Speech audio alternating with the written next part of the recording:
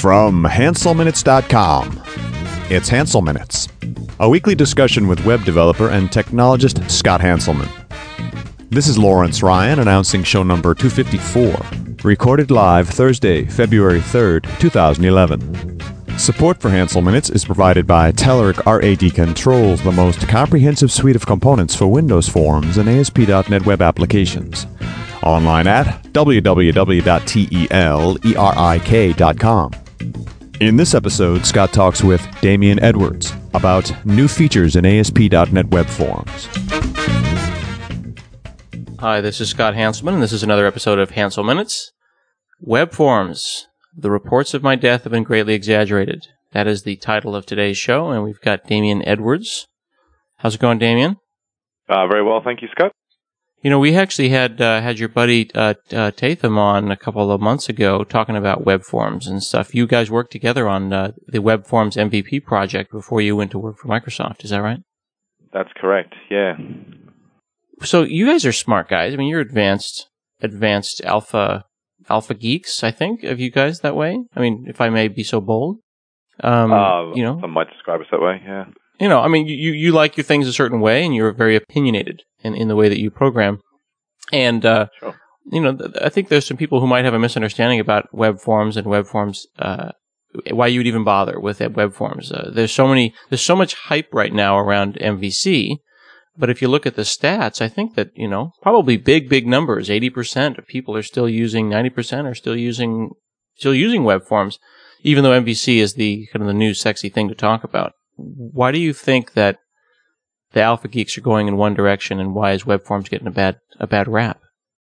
That's a difficult question. I think the alpha geeks tend to pick on many different things about WebForms. I mean, WebForms is very good at doing particular types of things and doing those very well. And if it suits your purposes, then there's really nothing wrong with using that.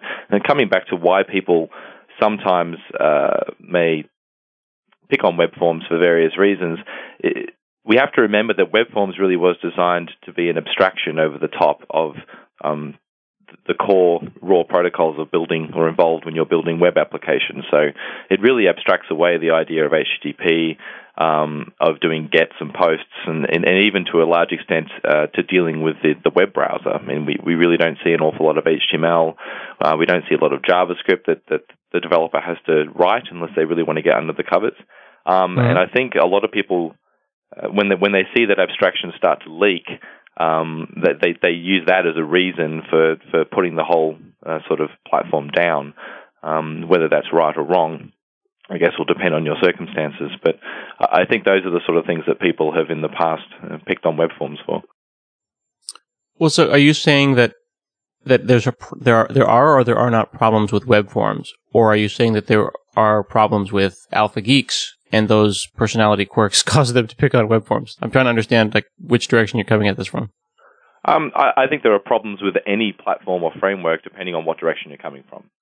And so certainly for doing certain types of things, WebForms can get in your way if you want to be able to have certain types of control or get certain advantages out of using sort of the pre-canned elements. You'll find that there are restrictions and caveats that come along with doing that.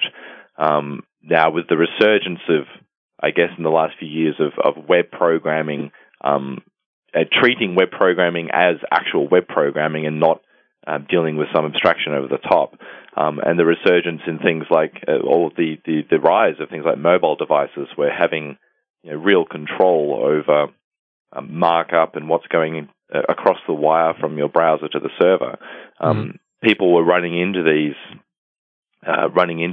limitations, perhaps, of WebForms when trying to build applications using sort of the top-level paradigms that WebForms brings, like server controls and pages, and were ripe for looking for an alternative, and MVC sort of gave that alternative, and it really does shine in those areas where perhaps WebForms isn't the best suited candidate. Do you think that when they made WebForms that it was targeted at, I mean, people always say like it was targeted at the Visual Basic programmer, at the drag and drop button programmer. Is it fair to make judgments about a programmer's kind of inherent ability or current skill level when thinking about it in the context of a framework like WebForms is good for beginner programmers and such is good for advanced programmers? Or does that have nothing to do with it? I think that's more about what the on-ramp of that particular platform looks like. I mean, how high is the concept count for someone coming into this platform for the first time? And is there an easy way for them to ease into building for that platform without having to learn a whole bunch of different things before they can even output a very simple sort of a UI from that platform? In terms of WebForms, I mean, it's very easy to do the Hello World example. It's very easy to get some data from a database and display that on the screen with, in its day was a fairly rich experience with a grid that allows sorting and postbacks for paging and those type of things. Standard sort of business application UI for sure, but if you were to try and build that from scratch with raw HTML, JavaScript, and some type of server-side programming, it would take you a lot longer than dragging a couple of controls on and configuring some properties and hitting F5 in Visual Studio. So I'm not sure whether it's certainly valid to judge whether a platform is suitable or not for various types of programmers based on their competencies or not. But I think there's certainly an element of truth to the assertion that WebForms was built to really help the VB programmer, in quotes. Not VB language, but the kind of not the VB language, but the prototypical Visual Basic programmer of the early and mid-90s who was not a programmer. Used to a design surface and event-driven programming and those type of things. Right, but the thing that I'm trying to get my head around is that, is it somehow, two examples.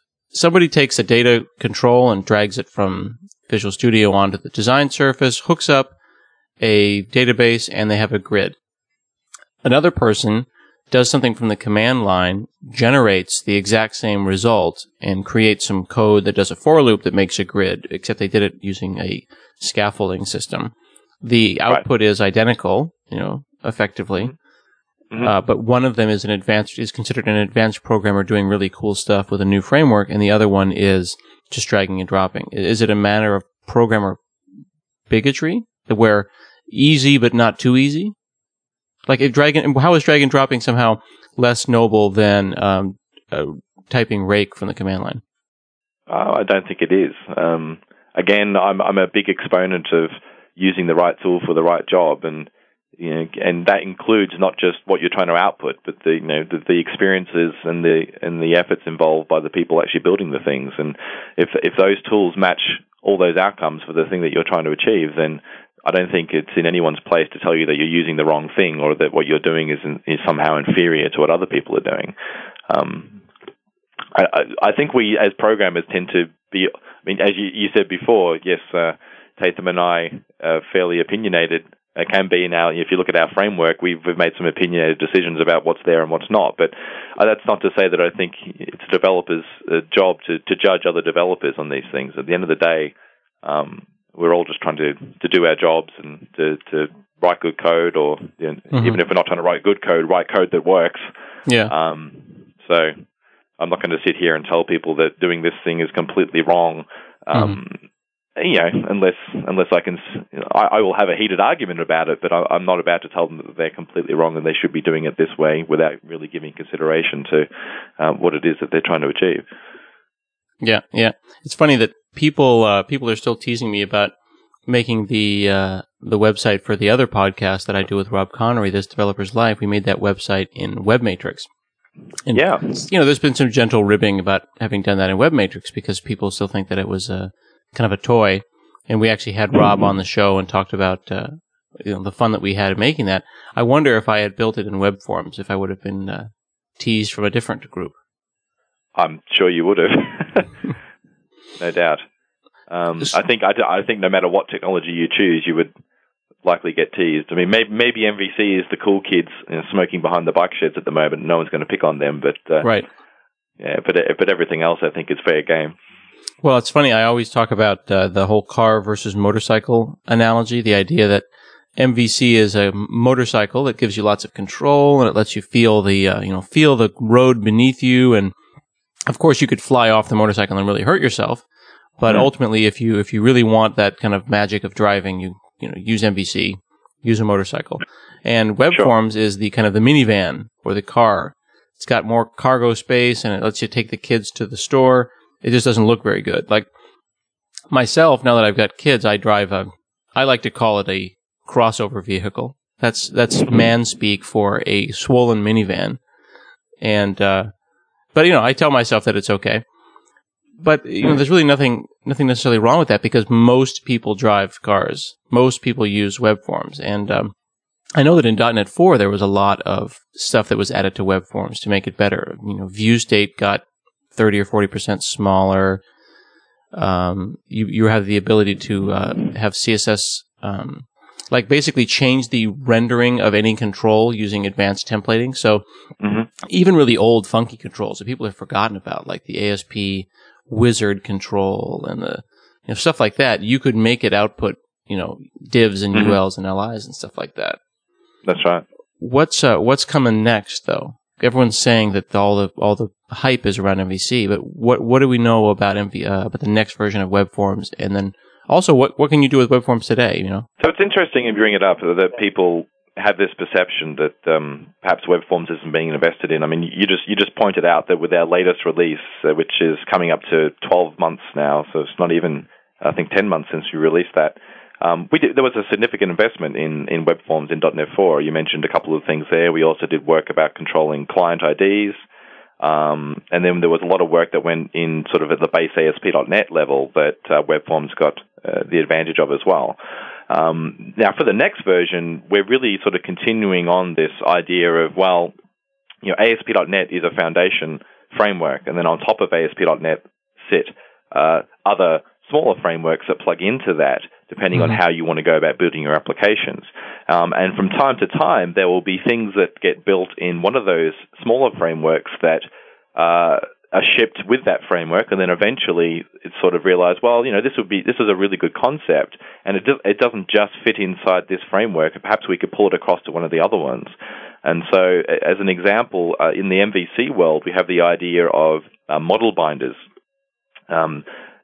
Which makes a lot of sense in MVC. I mean, MVC is very code-focused, and the idea that you would use some code to access your data and then generate a model that you give to your view, but then when the request from the browser is coming back in, you don't want to have to do all that left-hand, right-hand side code to take the user input and push that back into your model. So we have the concept of a model binder to do that for you.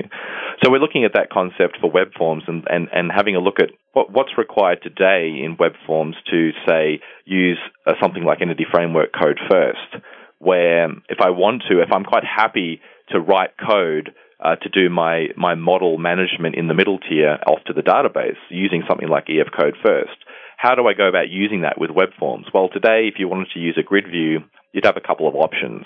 You could put a grid view on your page and then drop an object data source onto the page next to it. Configure the grid view to use that object data source. And then you would have to create another class that the object data source is going to look at, which is the class that would then have your code in it that does the EF code first work. Then if you needed to wire up certain inputs into those methods, like your CRUD methods that would exist on that class, you would have to go back into your page markup and declare a bunch of parameters on that object data source to pull all of those values through. So if you look at the markup, I mean, you can do all of this with the designer, but eventually a lot of people will have to jump down into the markup to configure this stuff. And you'll see a lot of markup in your page, just that when at the end of the day, all you want to be able to do is call my database context, .customers, .get, whatever. And so we're looking at how we can make that a lot easier. So rather than having to have, say, an object data source on the page, you can just have a grid view and just point that directly at the methods in your code behind that are going to go off and do whatever it is you do to get data. and then also take care of some of that left-hand, right-hand code for you so that when the user clicks the save button, whether it's on a grid view row or a form view edit template, the values associated with that action are automatically bound, if you want, model bound, if you like, to the method that you've declared as being, say, the update method in that case. So that's a case where we're looking at bringing some of those things across. Hi, this is Scott, coming to you from another place and time. Are you using agile practices to manage your software development? There's lots of tools in the market that manage the steps of a project, but most of them focus on individual roles. Get ready for a solution that caters for the success of the whole team. The guys at Telerik introduced Team Pulse. It's an agile project management tool that'll help you gather ideas, estimate, plan, track progress in a common workspace. Finally, companies, regardless of their size, can use a lightweight and convenient tool that makes all the stakeholders work as a united team, even if they're in different countries. By combining intuitive user interface and the power of Silverlight, Team Pulse removes the roadblocks that you typically face in applying Agile in an effective manner. No more lost data, no disparate systems, no lack of critical analytics regarding the health and velocity of your project. See for yourself. Get a free copy for 5 users and 1 project at Telerik.com/Team Pulse.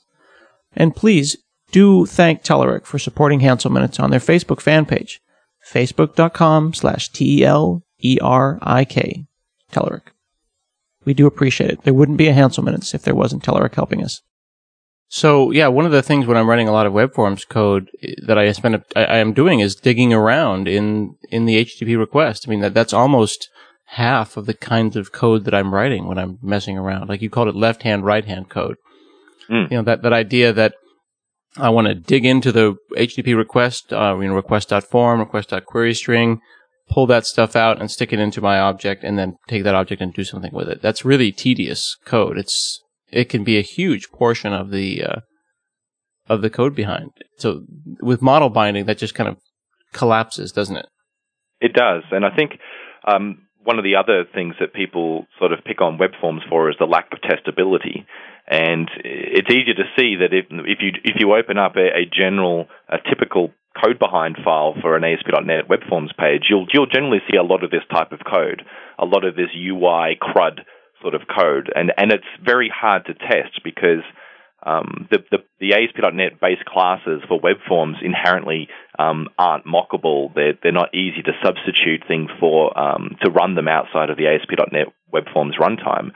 And so if you wanted to make those things testable, you have to write a layer of your own abstractions and then move all that code out into another class, and then you have to have another framework sitting there doing the glue for you. So I think model binders in the context of WebForms will kind of help, because any code that you can remove from your code behind is A, less code you had to write, and B, less code you have to test.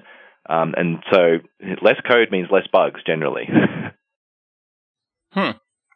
So is this the kind of thing that we're going to see as an add-on or futures? I mean, one of the things that the ASP.NET team has kind of done lately is releasing new add-ons to things like MVC as MVC futures. Is there a WebForms futures where I can use these kind of things today? Are there other future WebForms features that someone could be playing with after this podcast?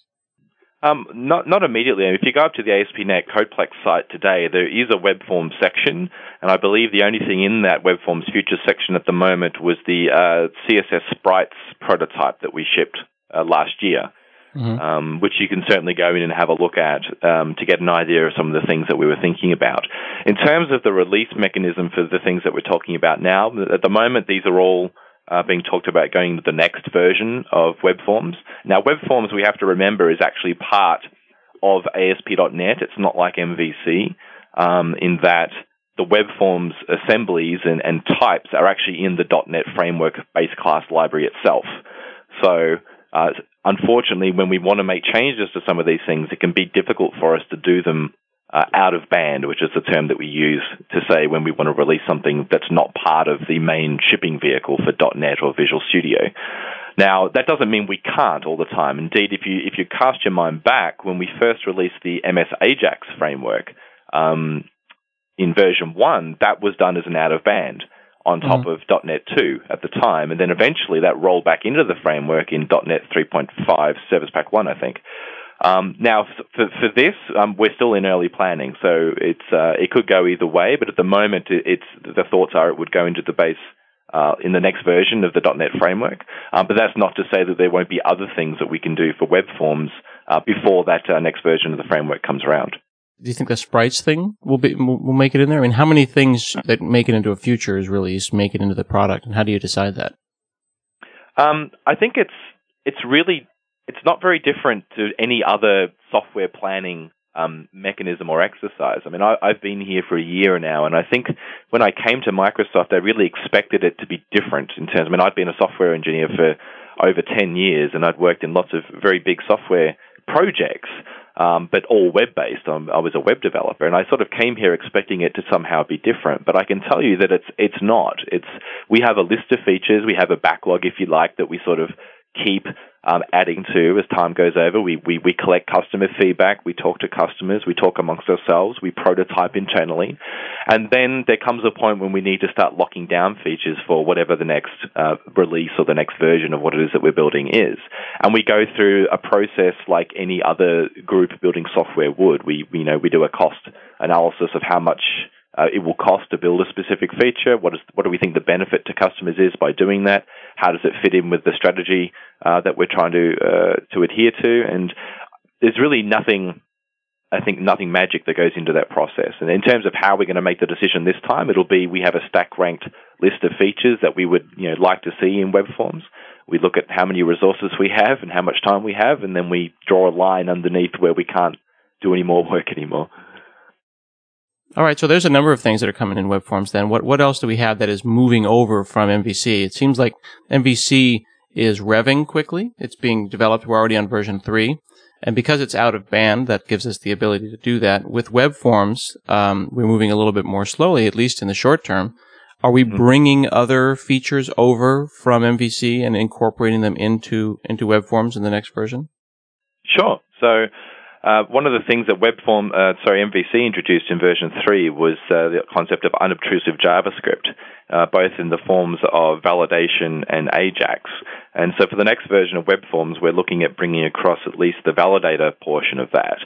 Today, there are server-side controls called validators in WebForms that you can use to drop on your page that give you pre-canned validation facilities. Then you tie them to the controls on the page, like a text box, and you say, this is required. But if you actually look at what gets emitted into the HTML markup, in order to facilitate the client-side validation, there is a whole lot of JavaScript that gets big arrays of stuff that gets spewed out into your HTML page when you use those things.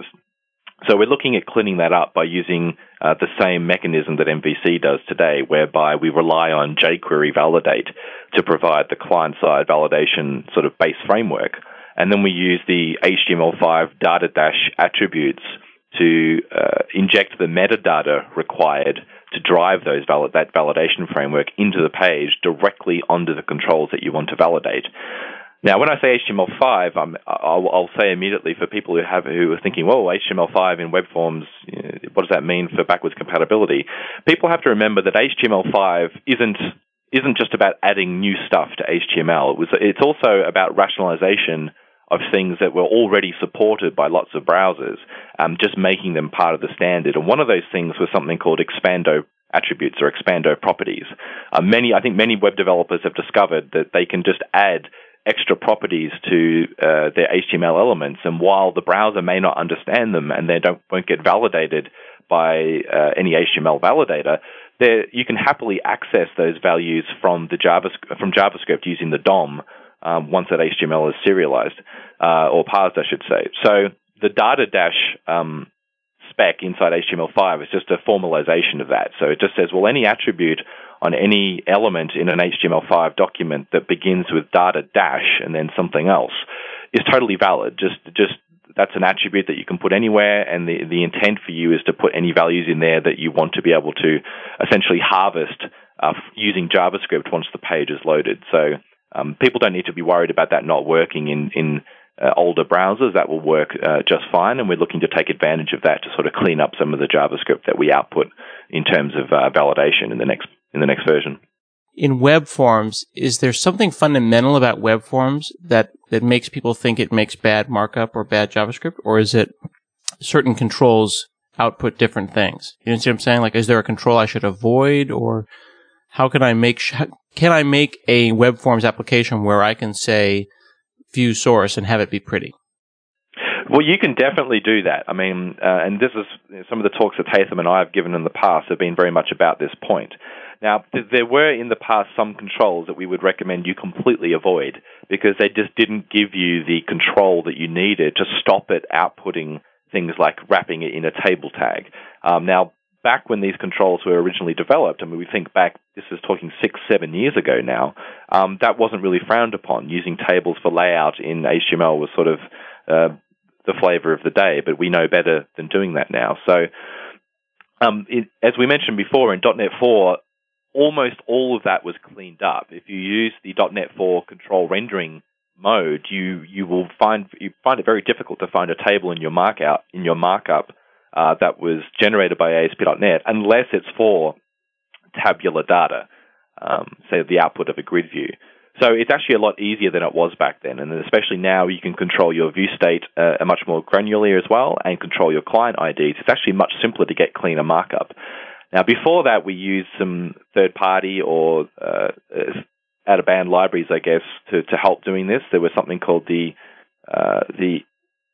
CSS-friendly control adapters. ASP.NET is built on this foundation of an adaptable control rendering system. So even if your button control doesn't output what you want it to output, there is actually the mechanism for you to completely change what that outputs. And there are a couple of ways you can do that. You can subclass the button control and then override its render method, which is kind of the brute force approach. Or you can register a control adapter, which is a little bit easier, perhaps not an awful lot easier, but essentially maintains the behavior of the control, but at the point where it gets rendered, it'll sort of shell into your logic to go ahead and render that control instead of using the default rendering. But you really don't have to do that much these days if you're using .NET 4 because of just how much better the markup is. Now, that said, you don't have to use the server controls. I mean, we talk about web forms a lot, but there's nothing stopping you writing ASP.NET pages, so ASPX pages, and using user controls and master pages and that whole sort of front-end mechanism there.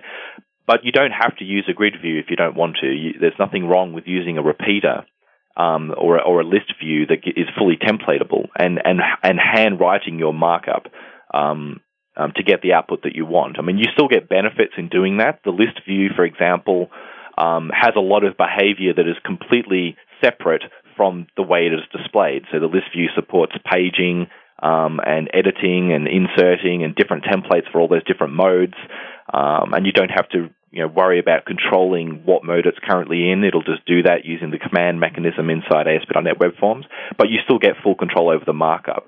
So there is a middle ground between just giving the Web Forms pages and controls full control over what they, I should say, just delegating to them to say, hey, you render all the markup, I don't really care about that, just give me the behavior. And then the other side where you don't use any controls whatsoever and you're just back to basically writing classic ASP, but with ASPX inline.NET pages. There is a middle ground, I think.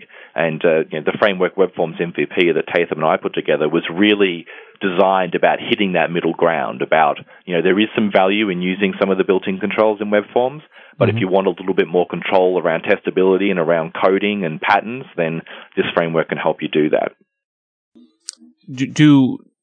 By default, when you upgrade from .NET 2, .NET 3.5 to .NET 4, do your ASP.NET pages automatically start outputting better markup, or do you have to do something to tell them that?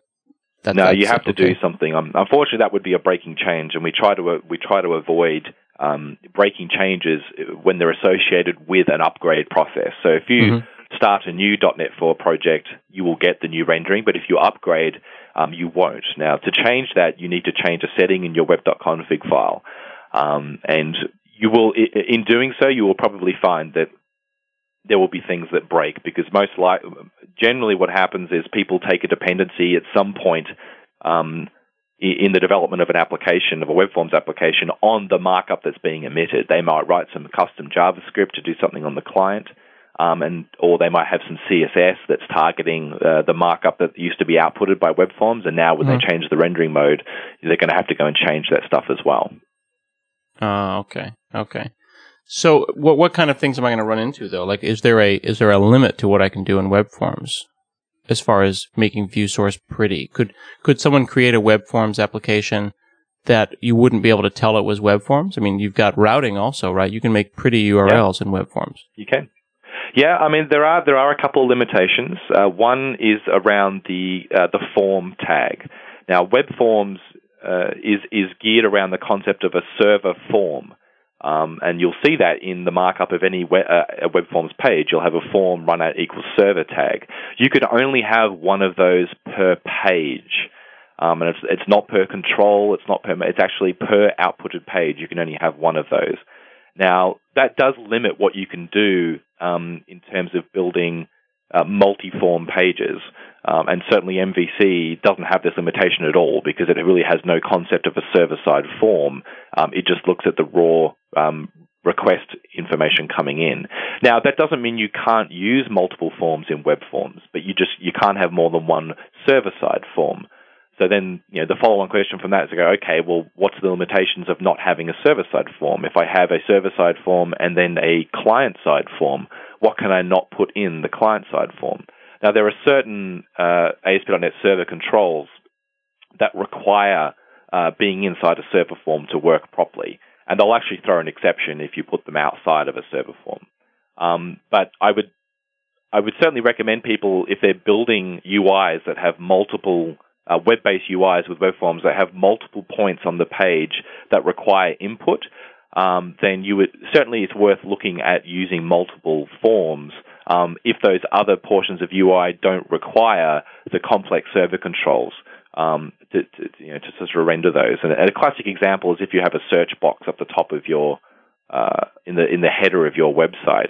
There's really no point having that search box inside the server form for ASP.NET Web Forms. And you actually have to work around that sometimes because if you have one form in your HTML, then the action of the enter key in the HTML becomes an issue because an HTML form generally expects to have a single submit button. And when you hit enter inside any field in that form, that's the button that gets submitted. Now, when you look at ASP.NET Web Forms, it was kind of designed to have a single web server form, and then you could put as many buttons on there as you liked, and then it would use it would actually figure out which button you clicked based on a number of different factors that it can do. But that was all very much based on clicking. If you just want to be able to type in something and hit enter, you have to set extra properties in Web Forms to sort of say, hey, this is the button that I want to be, in inverted commas, clicked, or have its click event raised when the user hits enter while I'm in this text box. And it uses JavaScript to do that. So that's really not the most elegant way of doing that. If you're just putting a search box at the top of your page, put it in a different form. Put it in a client-side form. It's just a text box and a submit button. And then you don't have to worry about that. When the user is in that text box and they type and they hit enter, it's automatically going to use that button, that client-side button there because it's in the same form. Yeah. I've actually done that myself on my own site because blog, the blogging engine that I run, has a single server-side form, of course. And then I've got some search boxes around the outside, and I do some just, one or two lines of JavaScript to pull that information out of those form fields and then put them through the process regularly. Well, it sounds like you guys are thinking a lot about web forms. I'm kind of surprised you're thinking about it pretty deeply. Are we going to see some web forms cool stuff in the next couple of months or the next year?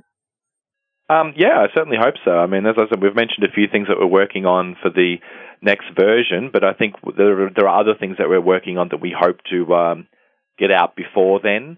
So certainly some things around our move to jQuery as our preferred AJAX model. Expect to see some more information about that in the coming months, and not just information, but hopefully some more concrete things that you can actually use inside web forms, as well as MVC, of course, to do with AJAX and jQuery and things like that. We're obviously keeping a close eye on HTML5 as well. We get this question a lot about, when is WebForms going to be upgraded for HTML5? The truth is, there's really nothing stopping you using HTML5 today. I mean, HTML5 is a kind of a horrible term because it encompasses so many different things, and we really don't know what customers mean a lot of the time when they ask that. But in terms of concrete things, certainly the next version of the templates that we build will use, some HTML5 as much as we can that makes sense. And we're always looking at what the browsers are, where the current browsers are caught up to, and what makes sense to add as functionality in the base framework to take advantage of whatever new capabilities that the browsers have. Mm-hmm. I think coming up at Mix, you'll probably see some talks there about WebForms and HTML5 working together, and maybe some talks more about what we're planning to do in the next version of WebForms as well. So I think you'll see us talking more about it like we are today, and if you come along to our conferences, you'll see us continue to talk about it as well. Very cool. Well, thanks a lot for taking the time to educate me on what's going on in WebForms. I appreciate it. Not a problem at all. Thanks for having me. This has been another episode of Hansel Minutes. We'll see you again next week.